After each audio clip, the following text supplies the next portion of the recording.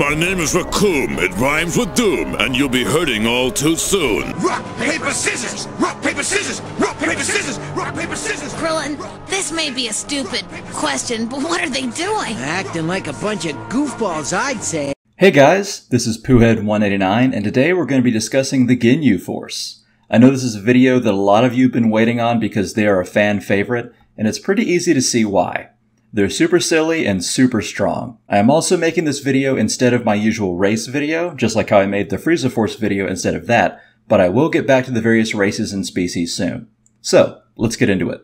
Introduced in chapter 272 of the original manga, the Ginyu Force are a band of mercenaries that work alongside Frieza's military, called the Frieza Force, and Ginyu and his squad are highly respected by and intensely loyal to Frieza. They answer to him directly, and can even disagree or at least discuss things with Frieza without fear of decimation. Oddly enough, despite their familiarity with each other, Frieza is still surprised and weirded out by their flamboyant nature. When Toriyama was developing them, his main inspiration for their creation was that his young son at the time was into Sentai, or Super Sentai. And let me read the description of this genre from the Kensenshu site. Sentai, or Super Sentai, refers to a genre of Japanese children's television programs that feature teams of costumed superheroes battling monsters. These shows are produced by Toei, owner of Toei Animation, the animation studio responsible for Dragon Ball, Dragon Ball Z, and Dragon Ball GT. Footage from Japanese Sentai shows were edited, dubbed, and combined with new footage of American actors to create the Power Rangers. Sentai shows typically feature teams of 5 costumed heroes, each one a different color, who fight using elaborate poses that originated in Kabuki theater. The connection to the Ginyu Special Squad should be rather obvious. The Great Saiyaman also shows a strong Sentai influence. And this would certainly explain the Ginyu Force's showy nature and multicolored theme. Now, in the anime filler, when a few of the Ginyu Force members had died, Captain Ginyu was looking for recruits, and was judging various members of the Frieza Force based on their ability to perform and dance rather than their strength. And that, coupled with a few of the specials in video games like Dokkan, with the Ginyu Force special training, would indicate that they put style first and foremost and focus on strength later with training.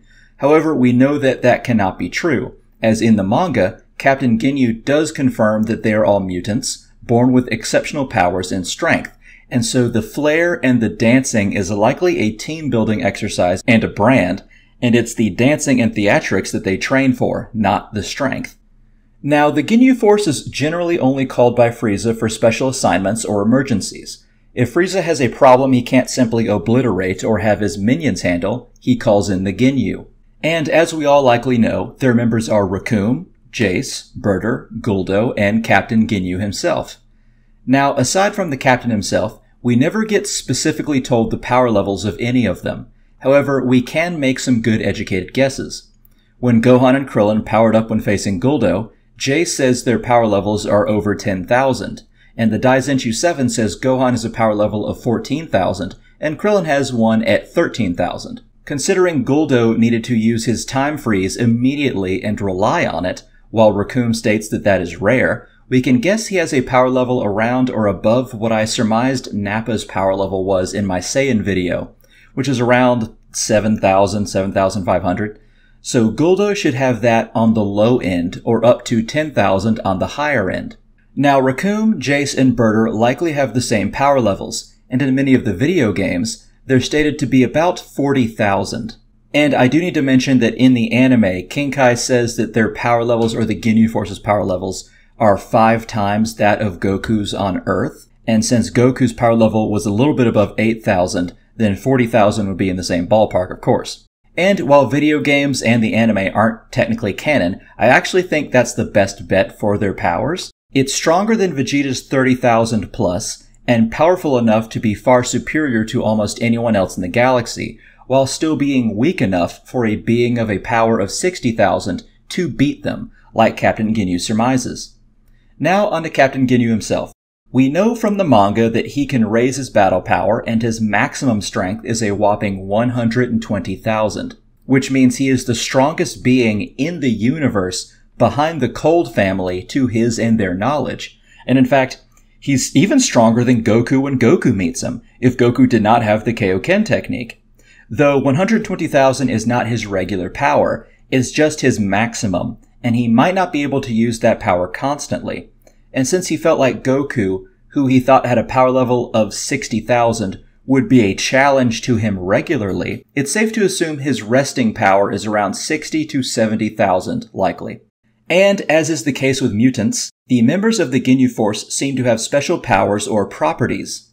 Guldo has his time control, obviously, where he can freeze time by holding his breath, as well as a few psychic abilities in his disposal. And Ginyu has his body-changing power, and we'll talk more about that in a second. And of course, Burter is known for his great speed. Even if his speed isn't a match for Frieza's, it does stand to reason that Burter is far faster than anyone of his power level has any right to be. But if that's the case, then one has to wonder what Recoome and Jace's powers are, if they have any. There's been a lot of fan speculation that if Burter's is speed, then Recoome's is endurance and Jace's is ki manipulation, though of course those are just fan theories. Recoome's being endurance because of the beatings he took, and Jace with his special attacks like the Crusher Ball. But of course, like I just said, those are just theories. Now back to Ginyu. A lot of people wonder if Captain Ginyu's purple, horned body is his original one. I would say, while there is a possibility of it not being his original body, I would lean toward yes, it is the original.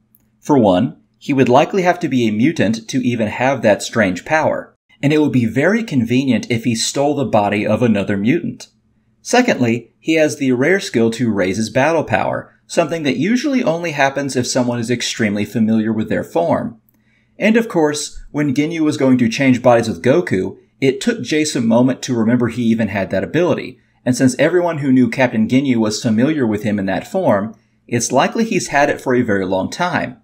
But of course, none of this means it can't be a stolen body, just that I don't hold that opinion personally. People also wonder if Ginyu could steal Frieza's body, and to that I say, potentially, though Ginyu would have only one chance to find out, and if he failed, he would be dead. Plus, he is loyal to Frieza, and he lives a life he loves already. There would be no reason to rebel for more power other than his own ego. As for the team itself, the Ginyu Force also seem to have a great amount of camaraderie together, and though they are hardened mercenaries, when one dies, they do realize they miss them when they think or attempt to do their standard stances, because the flow is now messed up.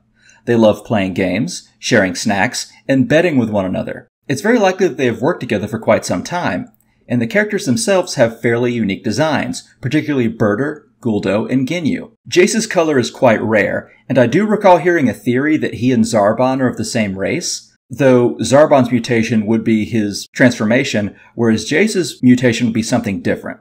But of course, the only reason people likely speculate that was because both are fairly statuesque, very human-looking, multicolored aliens. Now, other than his great size, Recoome seems to look almost identical to a human or a Saiyan, but we also see other human-looking aliens in the series, and considering how he fights 2 Earthlings and 2 Saiyans, and never mentions he is either, we know he is not one.